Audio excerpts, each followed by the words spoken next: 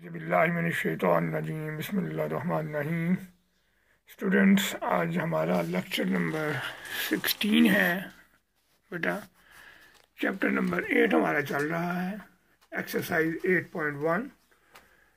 आज हमने इसके बेटा क्वेश्चन नंबर 3, 4 और 5 जो से हैं उसके पार्ट्स करने हैं।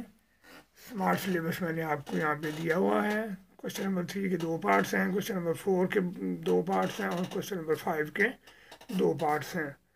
तो आइए स्टार्ट करते हैं। क्वेश्चन नंबर 3 है, are the following lines parallel to x axis parallel to Y axis. ये बेटा मैंने आपके सामने पहली लाइन दी हुई है पहले पार्ट की, 2x-1 इज इक्वल टू 3। ये नज़र आ रहा है आपको। इसमें मैंने बेटा क्या किया है, मैंने x की वैल्यू फाइंड कर ली है। देखिए 2x is equal to 3 plus 1, 2x is equal to 4, x is equal to 4/2। तो यहाँ से मैंने बेटा x की वैल्यू फाइंड कर ली है, आपके सामने है। अगर ये x की वैल्यू आ जाएगी बेटा तो ये x की वैल्यू आ जाएगी तो ये पैरेलल टू y एक्सिस होगा। y की वैल्यू आ जाती तो वो पैरेलल टू x एक्सिस होती। कल मैंने इसकी जो पहला ही क्वेश्चन दूसरा क्वेश्चन किया था उसमें जो मैंने वैल्यूज़ निकाली थी उसके ऊपर ग्राफ के ऊपर आपने देखा होगा कि जो x की वैल्यू थी वो पैरेलल टू y एक्सिस बिल्कुल स्ट्रेट आई थी ऐसे करके। तो इसी तरह ये क्वेश्चन नंबर 5 है, 2x-2y इज इक्वल टू 0। इसमें मैंने क्या किया बेटा, 2x और ये -2y उस साइड पे ले गया, ये +2y हो गया, दोनों तरफ 2 है और कट जाएगा, x is equal to y। अब इसमें x भी आ रहा है और y भी, कैसा x is equal to y। यहाँ तो हमने x की वैल्यू निकाल ली थी, ठीक है। तो यहाँ पर x की वैल्यू भी नहीं है, y की भी नहीं है, तो यहाँ पे हमारा जवाब क्या होगा, neither parallel to x axis nor parallel to y axis. इसी तरह बेटा क्वेश्चन नंबर 4 है, find the value of m and c of the following lines of expressing them in the form of y is equal to mx plus c। बहुत ही important और बहुत ही interesting question है। ये देखिए, इसका मैंने बी पार्ट किया, x-2y इज इक्वल टू -2। सबसे पहले मैंने y की वैल्यू को, y वाली टर्म को एक साइड पे कर दिया, मैंने उस साइड पे ले गया। ये देखिए x मैंने इसी तरह लिख दिया, -2 को उठाकर इधर कर दिया, +2 हो गया, ये -2y उठाकर उधर ले गया, ये +2y हो गया। अब फिर मैंने इनकी साइडें चेंज कर दी, 2y को इधर कर दिया, x+2 को इधर कर दिया। दोनों को उठाकर, दोनों साइडों को उठाकर इधर उधर करने से साइन में फ़र्क नहीं आता। लेकिन किसी एक साइड को उठा के, जैसे मैं पहले -2 को उठा के इधर लाया तो वो +2 हो गया, -2y को उठा के उधर लेकर गया तो वो +2y हो गया, फिर फ़र्क पड़ता है। अब ये हमारा, क्योंकि हमने इसको y is equal to mx plus c बनाना है, तो एक साइड के ऊपर क्या है y, दूसरी साइड पे क्या है x वेरिएबल के साथ m कोएफिशिएंट आ रहा है और c कांस्टेंट आ रहा है। अब ये देखिए y के साथ 2 आ रहा है, 2 को ख़त्म करने के लिए मैंने 2 के साथ सब को डिवाइड कर दिया, 2y को भी डिवाइड कर दिया, x को भी डिवाइड कर दिया और वो आगे जो 2 है उसको भी डिवाइड कर दिया। ये 2 से कट कर y आ जाएगा, ये 1/2x आ गया, x को मैंने साइड पे कर दिया, ये 1/2x आ गया, 2 से कट कर 1 आ गया।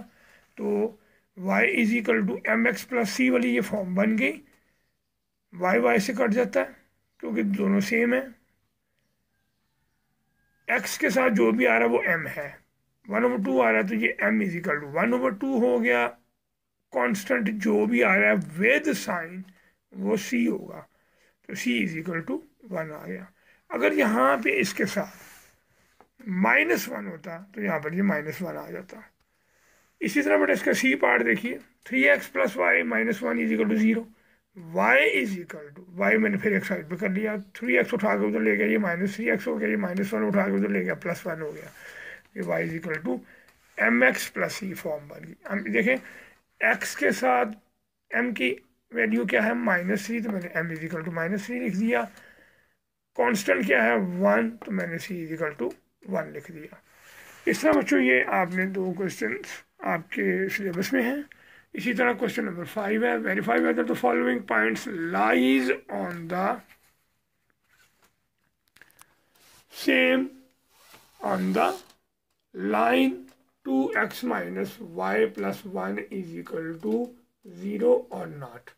ये पहला पार्ट है बेटा 2, सेकंड पार्ट 0 0, ये 2 पॉइंट्स दिए हुए हैं। जो 0 है पहला, ये है x और ये है y।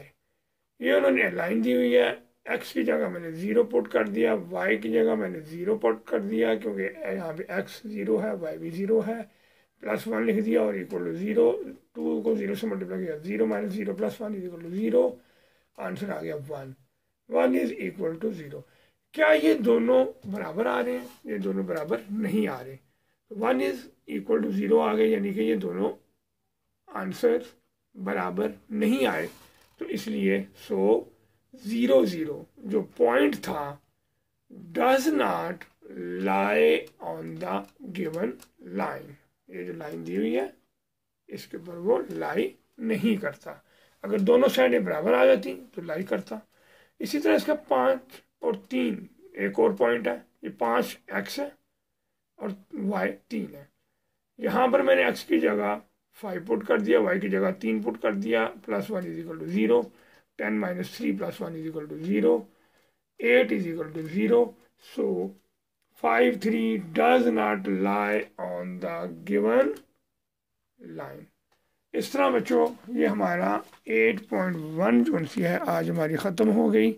इंशाअल्लाह मैं कोशिश करूँगा कि कल आपको 9th चैप्टर स्टार्ट करवाऊँ। इसकी रिव्यू में एक ही पार्ट है जो कि आप मुझे उम्मीद है कि कर लेंगे। Draw the graphs of the following y is equal to 7 and y is equal to 4x। चलिए वो भी मैं कोशिश करूँगा कि कल आपको करवा दूँ। वो करवा के तो साथ ही कल आपको मैं चैप्टर नंबर 9 स्टार्ट करवा दूँगा। कोशिश करूँगा कल मैं 2 इसकी वीडियोस बना दूँ छोटी छोटी, एक रिव्यू 8 की और एक 9 चैप्टर की, क्योंकि 9 चैप्टर बहुत इंपॉर्टेंट है। उसमें 2 ही चीज़ें हैं ज़्यादा important, what is the formula of distance and what is the formula of mid point. इंशाल्लाह इसके ऊपर कल हम डिस्कस करेंगे। शुक्रिया।